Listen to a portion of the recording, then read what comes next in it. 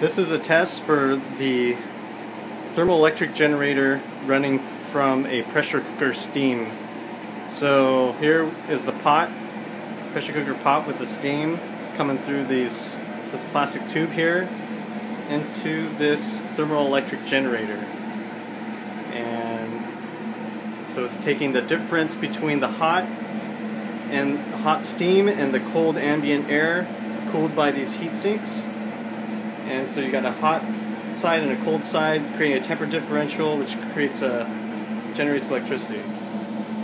And here the positive and negative of those leads are hooked up to this car cigarette lighter adapter. And I'm going to plug the iPhone charge cable just to show that it works.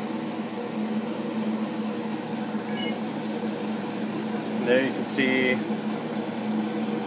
the charge indicator showing that it's charging.